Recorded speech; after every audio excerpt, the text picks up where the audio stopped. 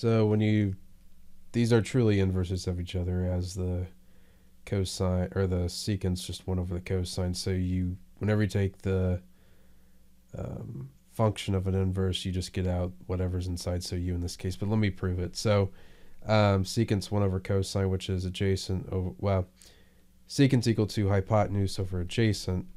So in this case, it's equal to u over 1. So we have this 1 u, and this is the square root of u squared minus 1.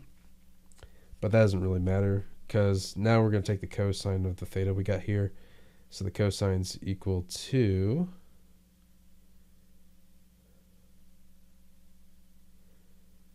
one over u. Hold on.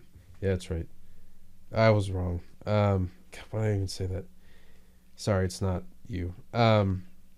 It's 1 over, so it's adjacent over hypotenuse. So in this case, it's just 1 over u. I'm sorry about that. I almost made a mistake. All right, so the final solution is 1 over u. All right, hope that helps for cosine of the inverse, or the inverse secant of u.